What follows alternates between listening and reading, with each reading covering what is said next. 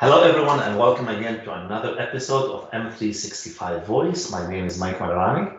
I'm Sarah Hazy. And I'm Antonio Maya. And we are ready today for another question from the jar. All right, are you ready? Ready. Yep. Here we go. Is there any way that we can automate the application of metadata to documents in SharePoint Online? So automated metadata for documents in SharePoint Online. The answer is yes. Yes. Yes, of course we can. We've talked about something similar before. We talked about the relevancy of content types and metadata to SharePoint. Yeah, and I think we concluded at that one that it is still very relevant, metadata content types. Absolutely. Still important to information architecture and how we organize our info. Mm-hmm.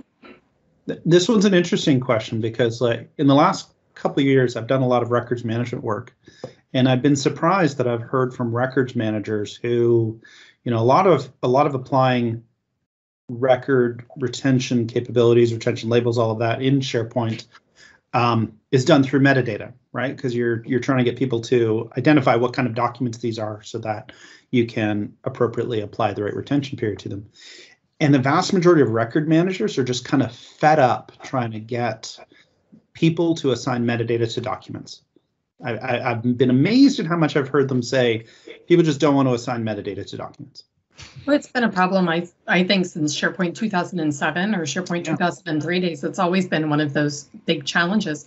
Do we want to maybe think about this like easiest to most complex ways, or simpler to more complicated ways to think about automatically applying metadata? Yeah, I think so. Yeah, that's a good way. Yeah, because I think that kind of reaction lends itself to this question of, well, we still need metadata, but people don't want to apply it. We kind of recognize that. So what are the ways that we can automatically get it? Okay. So first on the list, we do have some metadata that comes in automatically that's applied to documents, and it's pretty limited, but it's based on who created it originally. So did Mike create it? Did Antonio last modify it? And then we have a created date and a last modified date that you get out of the box, and it automatically detects who the people are. So that's kind of your most simple method. Please don't create manual metadata columns in place of those automatic data collectors.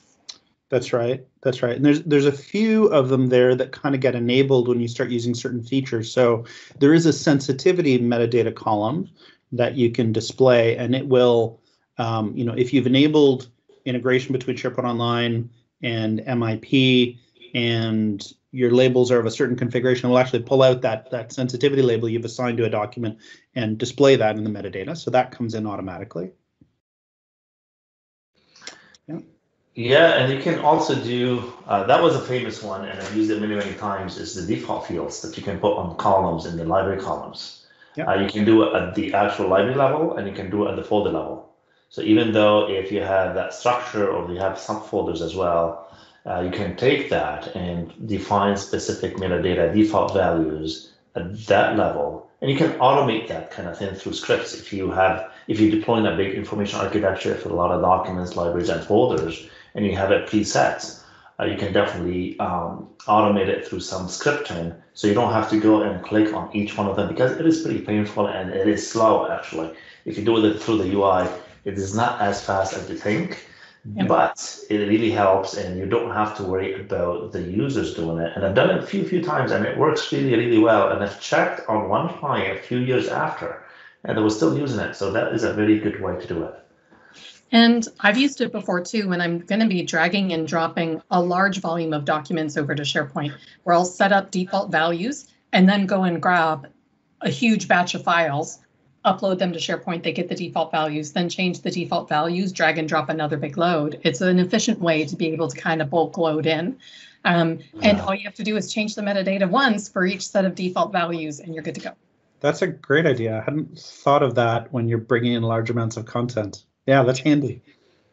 To build on that, you can also use document sets that have some extra capabilities for metadata, where if I apply metadata value to the document set, I can configure it so that it synchronizes that data down to the documents within. So that's another feature similar to the folder one, but you can have it different on different document sets within a library and have that synchronization happen or not happen. Yep. And similar to that one is using content types with default metadata configured for each content type. And then all you have to do is apply the right content type or change the default content type for your library, drag and drop documents. It will auto apply to that content type, then switch your defaults and again, drag it. You can tell I do a lot of dragging and dropping in bulk. Yeah.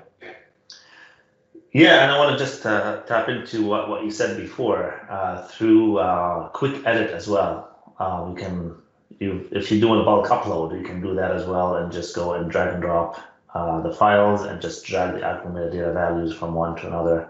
That is a quick way to do it. It's not really automated, but it's a quick way to do. Yeah, it behaves very much like Excel when you grab that little button on the bottom of a field and drag it down, it applies it. I've used that many times. That's actually really handy.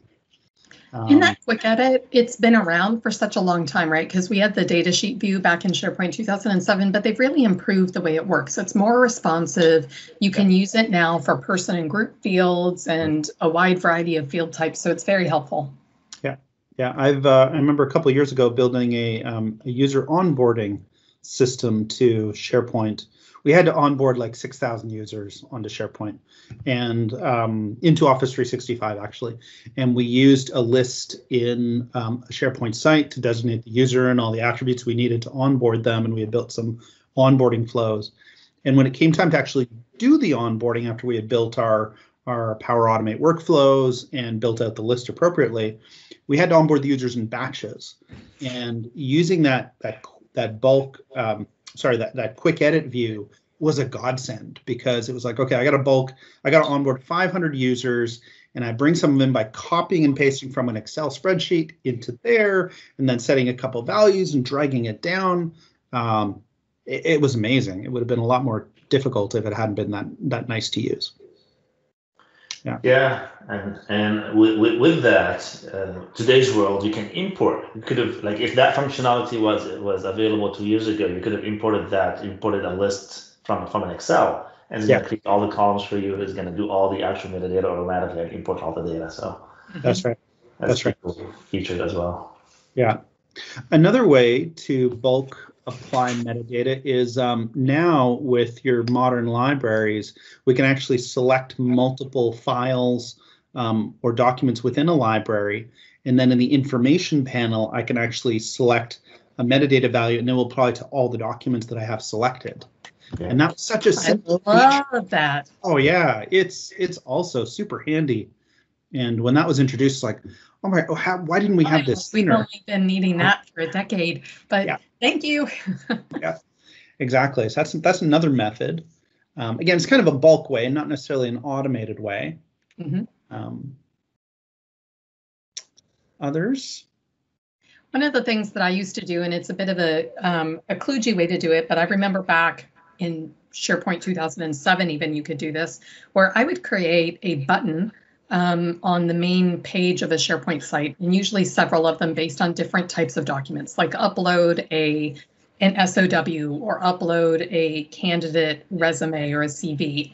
And when you click on the button, it would just have behind the scenes kind of an embedded link that would direct them to a specific content type in a document library with default metadata values. And I found that that was an easy way to do it, because if they didn't have to navigate to the right library, if we could assume based on them taking the action of clicking a button and then assume a bunch of things about the document, that was an effective way to help get people to tag documents with metadata without realizing that that's what they were doing. They just thought it was a shortcut to upload. Cool. Yeah, you took me back actually to a few years ago as well. I used that similar feature in the out of the box if you've used the document routing capability with a drop-off library. Yes. Where you just have so many content types, and then all the user have to do is select what kind of document it is. And you can have some default metadata value as well, but the minute you just say okay, it takes that document, it sends it to the right document library with the right metadata. So I love that feature. Yeah. And it worked so well. I mean, it was like a great big huge massive SharePoint sorting machine for documents, but it worked very effectively. Yeah, that was a cool feature. I haven't seen it used in a very long time though, the drop-off library content routing.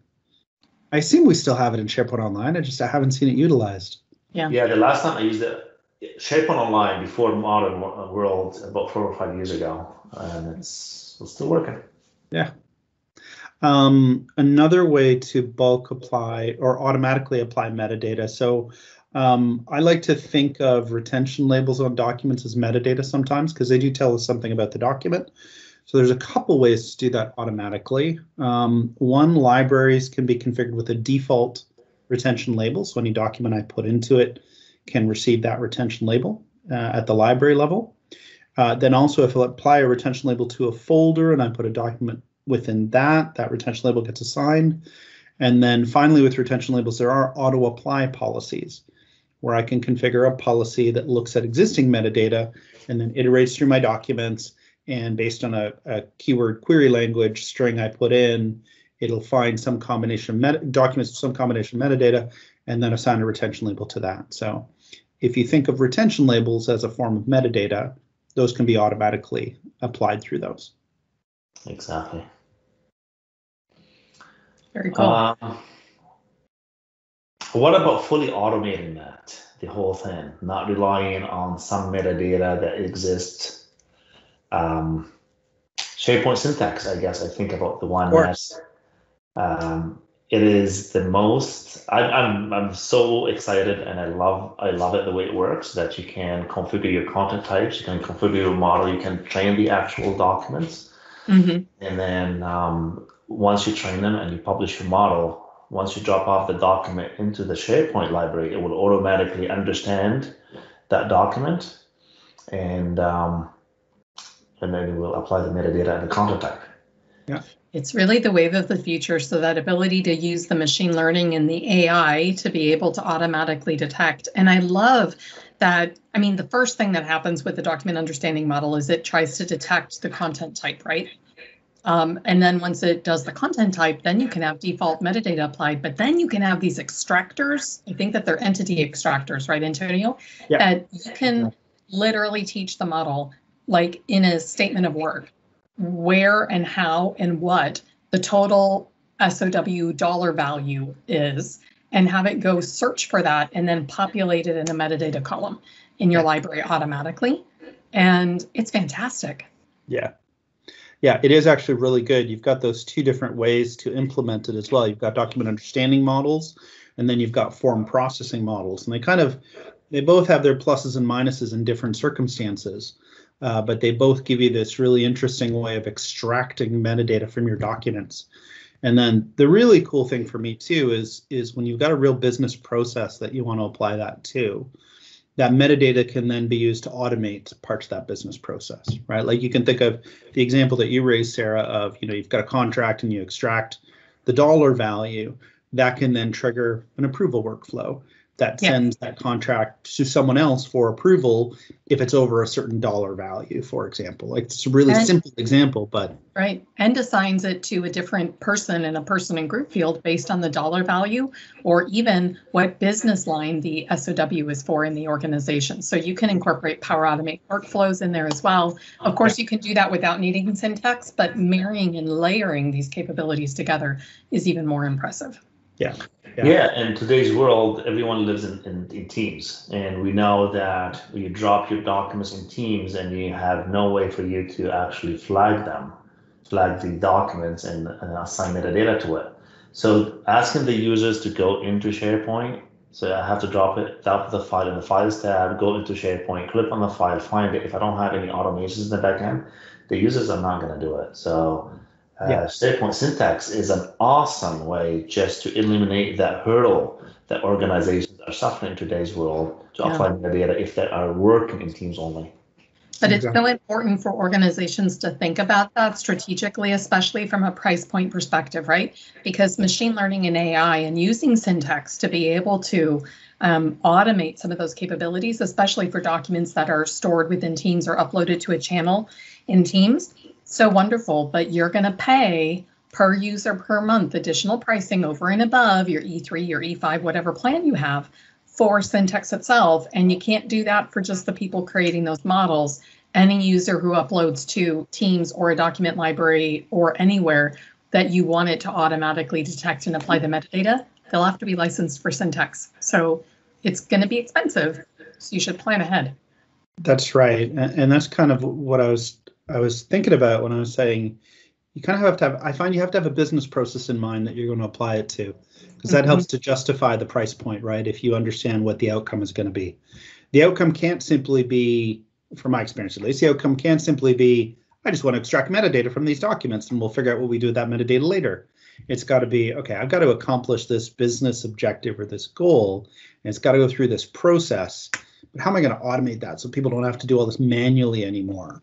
And the metadata, I think, is the key of that. So I can't remember if it was you that said it, Mike or Sarah, but layering these capabilities on top of each other to achieve a business objective, I think, is the way that you justify that.